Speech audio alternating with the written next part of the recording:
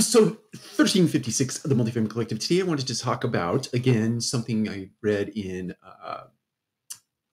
Unreasonable Hospitality, a book by Will Gadara. I'm going to figure out how to say his last name because I'm sure I'm mispronouncing it. But another story he tells in the book, which I thought was phenomenal. You see this, well, I'll tell you the story and then I'll tell you where you see it.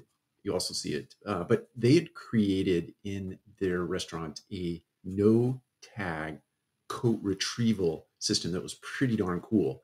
And in that, when patrons would come into the restaurant, they would dine.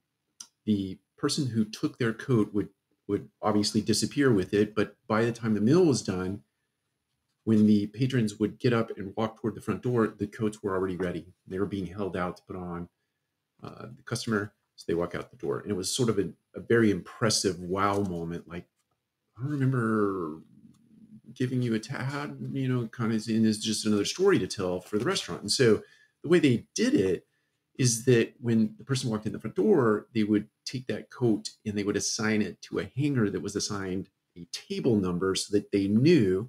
And then there was this sort of baseball sign, a thing that went on in the restaurant between servers and maitre d's and the person at the front.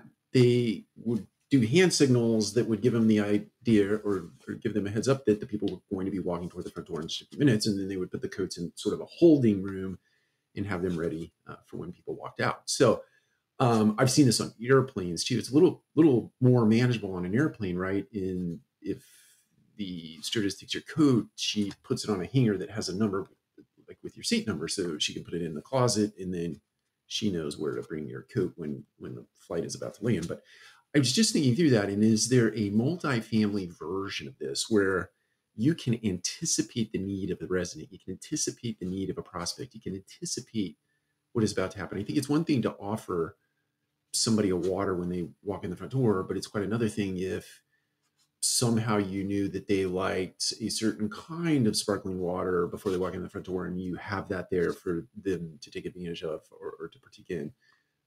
That's quite a different experience. So my encouragement to you today is think through moments that you can wow the customer by anticipating the things that you know that they need or they want or they desire, and do it in a way that is classy and full of energy and surprise and wow.